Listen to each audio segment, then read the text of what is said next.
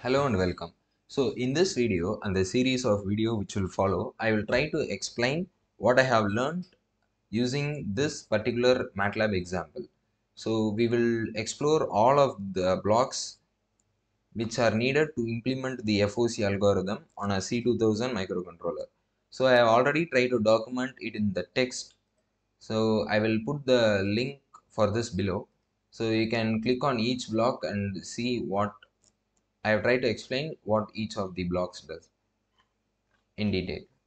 I will just give a brief overview of the FOC algorithm. I have downloaded this from MATLAB website, and you can see the motor is driven by a three-phase inverter. So this inverter get gate pulses from our C2000 microcontroller, and there are three different loops: current control loop, speed control loop, and position control loop. The position control loop is not needed for us.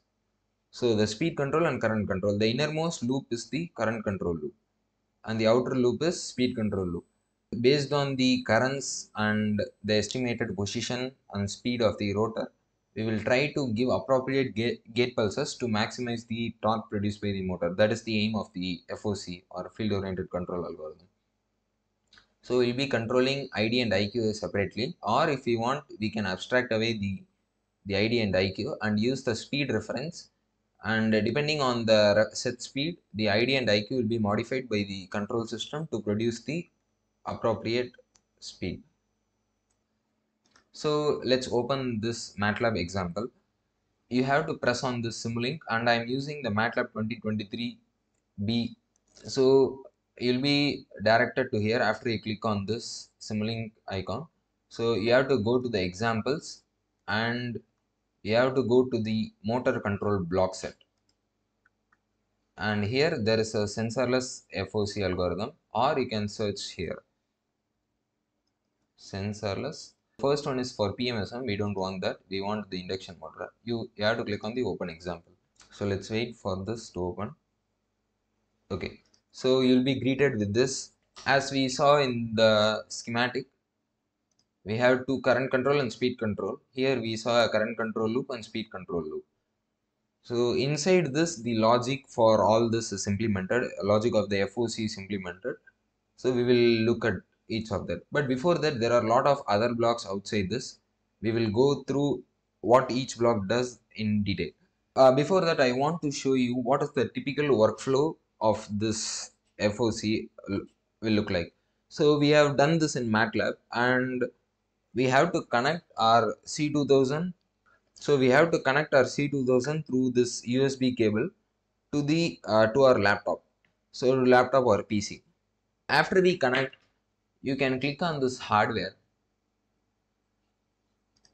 So you can click on this hardware tab here, and there is a button called build and deploy. So what this will do is, it will take all these blocks and the logic within it. The signal will be coming to the block, and the operation will be performed by any block, and the output is given. We are writing the logic in the GUI interface. So after which we press the build and deploy button. All this graphical user, all this block diagram will be converted into C code. So that will be done by the Texas Instruments software, which we have to install C2000 where. So this C code will be compiled to assembly or instructions specific to this processor. So after you deploy to the hardware, we will connect the motors terminal to the appropriate sensors to the C2000, the ADC of this C2000. So the C2000 will monitor all the motor currents, and depending on the logic we wrote here, and it will also the speed reference which will give from the computer. So we will feed the speed reference through the serial communication to this controller. Based on the current flowing to the terminals, the FOC algorithm will try to achieve that speed. So this is the typical workflow.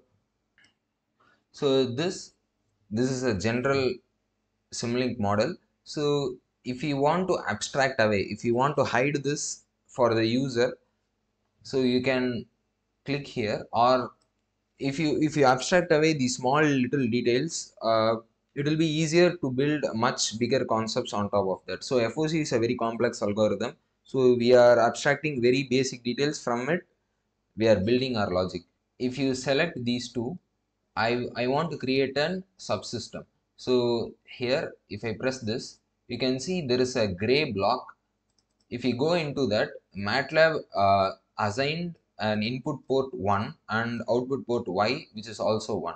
So the signal coming from the step goes to here, goes to the port 1, it is multiplied by 1, and the filter operation is carried out here, and it is outputted to the 1. So here we have created a subsystem. So this is a general introduction on how to create the subsystem. So if you go into any of the subsystem, you can see the speed feedback signal is coming to the here and going out in the port 1. So that covers the subsystem. And if you click on this block is called demux or demultiplexer. So this block outputs two signals as to the one port, and so we are combining two signals into one port. So if you want to extract that signal, you have to demux it. So from one signal we are getting two signals, so we are demuxing that signal. So this is a demux block. And here is a rate transition block or RT block. If you double click on it, you can see the rate transition block. So what this block does is, in our FOC algorithm, we have different priorities for different things. This current control system will be running at, for example, 25 kilohertz. The sampling rate and the sampling rate of this current control subsystem will be running at 25 kilohertz. So the speed control will be running 10 times as low. So for example, 2 kilohertz. So there are different priorities. So this current control system is very crucial to it needs to work on the real time to produce appropriate gate pulses for this inverter. So we have different priorities. So we have to create a rate transition block from which the system running at 2.5 kilohertz has to properly communicate with system running at 25 kilohertz. So this block helps to for the transition. So this block helps for rate transition to communicate data, and if you double click on it, you can see the various parameters handles rate transfer between different rates and tasks. So this will be running at very fast sampling time, uh, and the speed control system may not be running as quickly. And these are the global variables which we are using in the context of FOC. But this particular block is a data store memory block. This is not specific to the FOC algorithm. This is a general Simulink block available.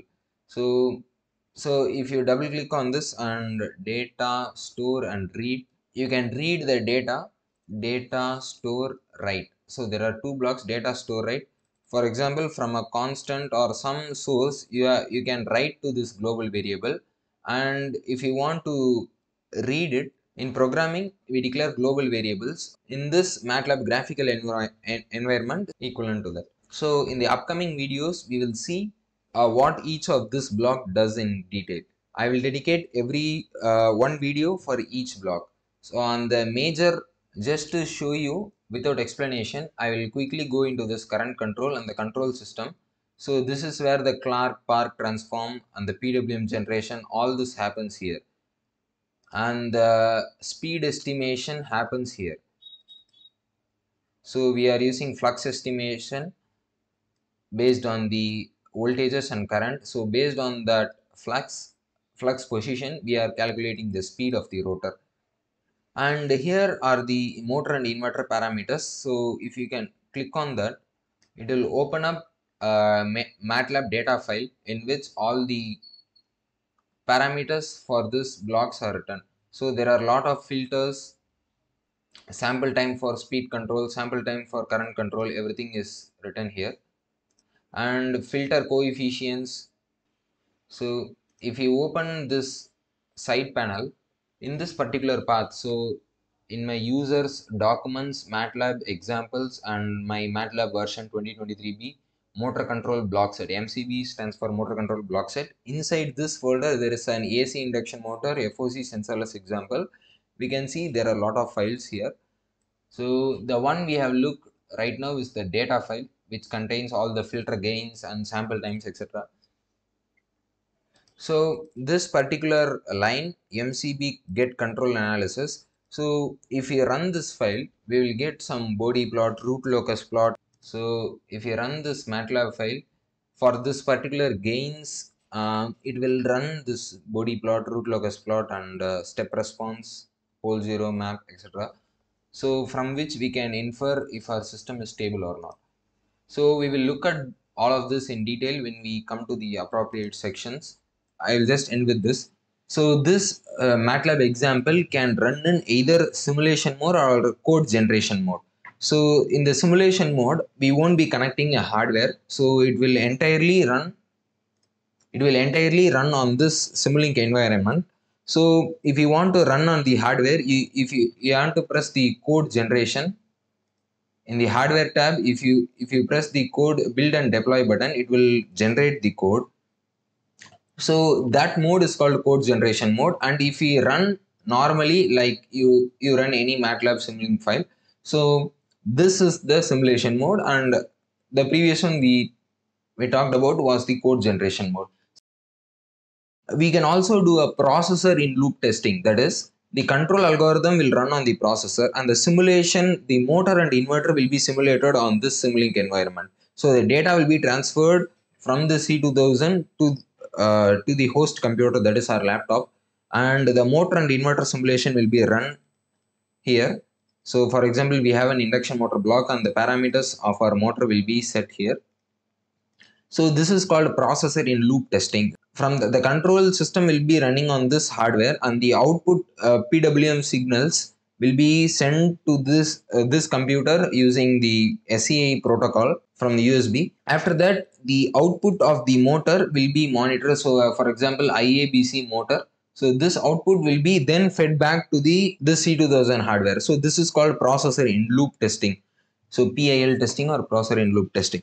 There are different modes like code generation and simulation mode, and also processor in loop testing mode. So for example, we don't need, while deploying it to the hardware, we don't need this induction motor block, right? So that is why the MATLAB has organized into code generation mode and simulation mode. So this particular block and code will be converted into C code. So for the simulation, we have this block which we don't need for the code generation. So the MATLAB will not compile this particular this subsystem.